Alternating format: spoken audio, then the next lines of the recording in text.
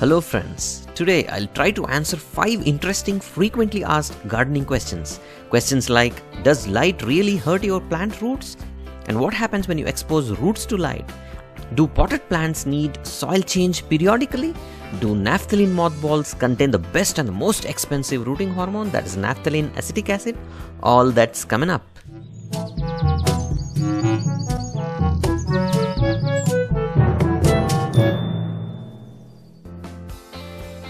If you're interested in gardening, please click on the bell icon to receive all notifications. Now let's begin with the first question. Can we put earthworms into soil of potted plants? The answer to this question is partly yes. First of all, identify the useful worms like the red wrigglers. If yes, then you can drop a few into your container. But you must provide them with the moisture and the decaying matter for the worms to feed on. And then no to containers with small tender plants or even seedlings, because these can be damaged by earthworms. Now moving on to the next question. Many gardeners say putting stones or a layer of gravel at the bottom of the plant container is useful and improves drainage. Actually, it's a myth and does not help the plant, and it actually takes up the space of the soil. If you want to prevent soil from washing out or coming out of the drainage holes, better use a piece of net cloth or a plastic mesh. But sometimes this layer of gravel can be useful and can prevent root rot.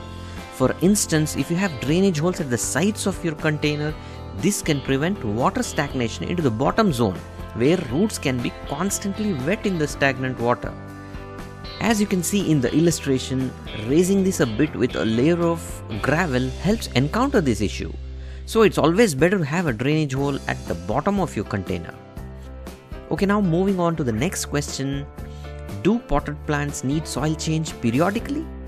Yes, this is partly true. They do need repotting once in a while, depending on the plant growth and performance. If you pay close attention to your plants, you will definitely find some signs that indicate your plant needs a repotting or a soil change. Like when plant has outgrown its container, that's called root-bound plants. Then when the potting soil is compacted, you may not be able to insert your finger into it. Then when a plant keeps wilting often, even after a day or two, even after good watering.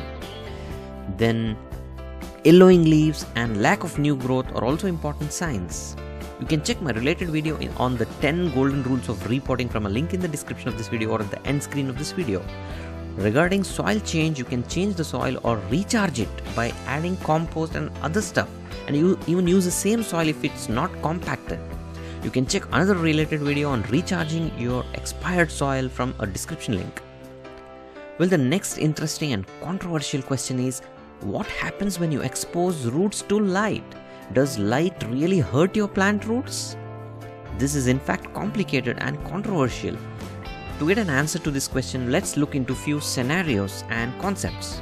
And this can be also be very good high school project for kids. Like you grow similar plants in a transparent container and then within an opaque container. You consider these 3 scenarios. Growing a money plant into a transparent container. I'm sure all of us have done this.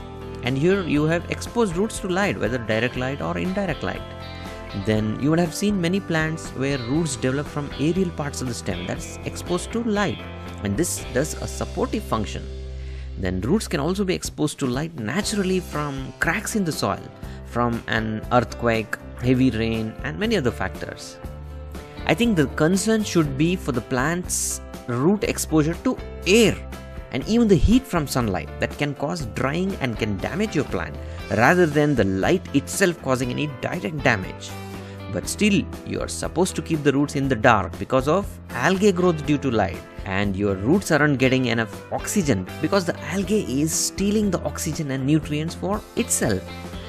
So, light as such does not hurt the roots, but air, heat and algae hurt the roots and the plant.